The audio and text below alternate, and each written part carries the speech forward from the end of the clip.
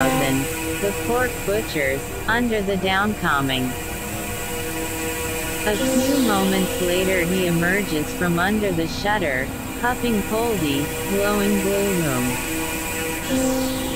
In each hand he holds a parcel, one containing a lukewarm pig's crubine, the other a cold sheep's trotter, sprinkled with holy pepper. He gasps, standing upright. Then bending to one side he presses a parcel against his rib and groans. Gloom stitch in my side. Why did I run? He takes breath with care and goes forward slowly towards the lamp-set siding.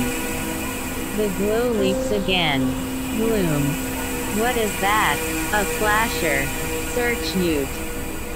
He stands at Cormacus corner, watching. Gloom. Asterisk. Aurora Borealis or a steel foundry. Ah, the brigade, of course. South side anyhow. Big blaze. Might be his house. Beggar's bush. We're safe. He hums cheerfully. London's burning. London's burning. On fire. On fire.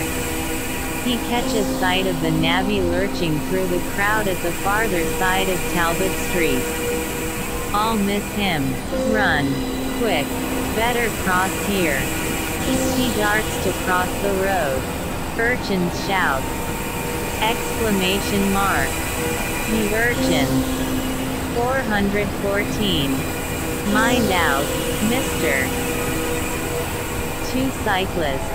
Paper lanterns ozzing, SMM by him, bracing him, their bells rattling.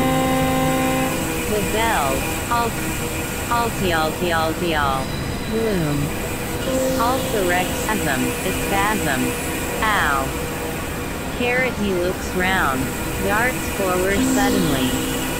Rising fog a dragon sandstrewer, traveling at caution, swings heavily down upon him, its huge red headlight winking, its trolley hissing on the wire. The motorman bangs his foot gun. The gong.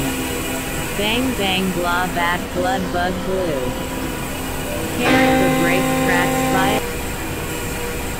Gloom, raising a policeman's white gloved hand, blunders Stigefleg, out of the track.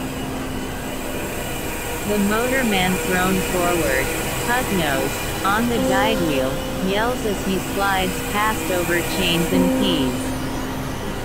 The motorman. Hey, shit breeches, are you doing the hat-trick? Gloom.